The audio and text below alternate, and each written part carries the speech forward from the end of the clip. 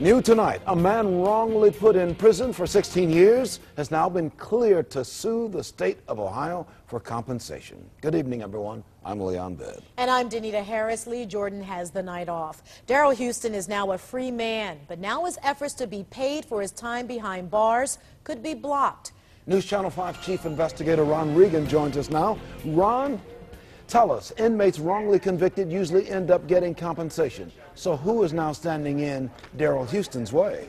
Well, prosecutors are fighting a recent ruling that found Houston was wrongfully convicted, and it blocks him from suing the state for compensation.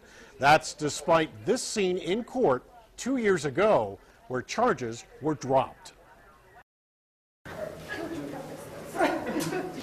This is how it all ended. But it began in 1991 when a clerk at this convenience store was shot to death. Daryl Houston spent 16 years in prison for a murder he did not commit. Stand up, sir. In court, the only eyewitness said Houston was not the killer. Look at him real good. Is that the man you saw in the store that robbed your boss? No, it's not. Sir, is that the man in the store that shot your boss? No, it's not. And in this recent ruling, Judge Carolyn Friedland found Houston was wrongfully incarcerated. I'm just grateful that, we have people in office that, take their time to review everything and, come back with the good decision as far as in my favor. But, just to know that, you do have good people out there that's, that has great integrity and, are going to do their best in the job that they've been elected to do. And I just appreciate that fact. Houston's attorney says Judge Friedland's ruling was correct. I was thrilled for Daryl Houston.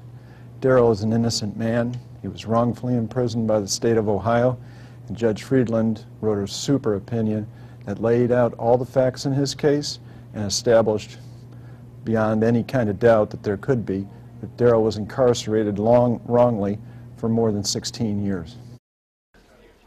Well, no physical evidence tying Houston to the crime scene was ever found, but now Houston can't sue the state for compensation until the latest appeal is ruled on.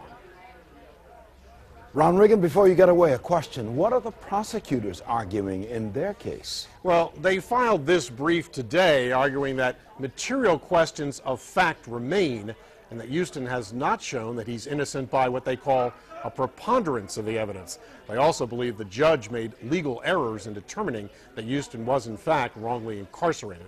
We'll keep following this case for you. Live in the newsroom, I'm Chief Investigator Ron Regan. Thank you, Ron. We'll look for further reports from you as well.